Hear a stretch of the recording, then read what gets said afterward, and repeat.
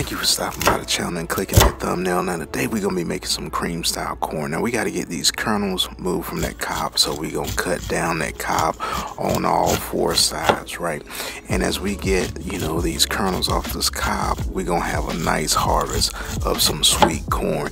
Now corn is in season right now, and this is a perfect time to make some cream style corn. So we got our corn right. Look at that. That looks absolutely delicious. All right, Focus fam. So we got 4 ears of corn already cut down, and that's enough for, a medium saucepan, right? Medium sauce pot. So what I'm gonna do, I got 4 more ears of corn because I'm gonna take this recipe. My family loves to eat, and we're gonna make it a little bit bigger, but this will be enough, for a small family. Now you see that right there? That's all that nice little, sweet corn juice. So you can, if you got a lot of this on your cutting board, gather that up and put that in your pan, because that's going to be absolutely delicious. All right, so let's get to this. Now we got a cup of half and half, and this is like a tablespoon of, cornstarch, right? Because we want that thing to thicken up at, some point. So we're just going to get this cornstarch, mixed up in here. And then, like I said, you want to have all your ingredients prepared, while you're cooking, because this isn't going to take long to do. We're going to pour this in that cast iron, and then we're going to bring this cast iron up to like a medium, heat, because when that cast iron gets to going, it's going to start, cooking, right? You don't want that thing to be too hot, but you want it to be hot enough, right? It's hard to bring those cast irons back down. We're going in with a cup of milk. Got 2 tablespoons of sugar. And then we got 2 tablespoons of butter. Now, what we want to do is we want to keep this mixture moving, right? So we're going to get us a little stir while we let that butter, melt down. And then we're going to bring this up to like a light boil. But you don't want nothing to burn, right? So you want to, like I said, keep this bad boy going, keep it moving.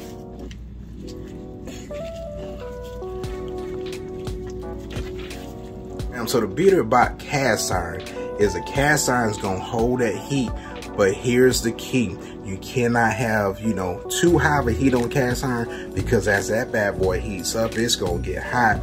And then when it gets hot, it's gonna be hard to bring that heat down. So we're gonna go down to this pan. And as you can see, like I said, we got this on like a medium high heat, and it's already, boiling. So we're gonna get this bad boy stirred up. And we're gonna let this cook for about 5 minutes. And then we're gonna introduce that half and half in that, that cornstarch, and then that bad boy is gonna be done after we add, one of our secret ingredients in that bad boy. So we're gonna let this cook for 5 minutes, and we'll be right back. So it's been 5 minutes. We got these ingredients moved around. Now we got to put this, half and half in that cornstarch in there, right?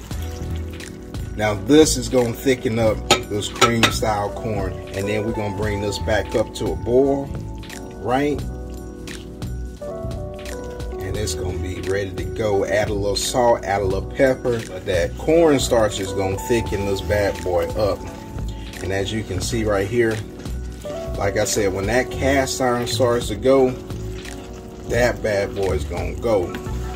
And like I said, it's not gonna take long for that bad boy to go, right? You see it's still got the heat on it, and it didn't take long for that half and half to hit that boiling. You see how fast I put it in there, and then it was, boiling. That's the beauty of cast iron, right?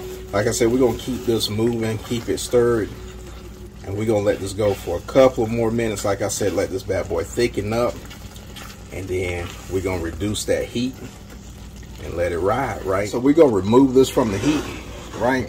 And we're gonna let this cool down gently, right?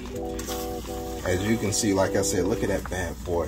It's already thickened up. So now what we gotta do is we gotta add a secret ingredient, right? And it's this right here.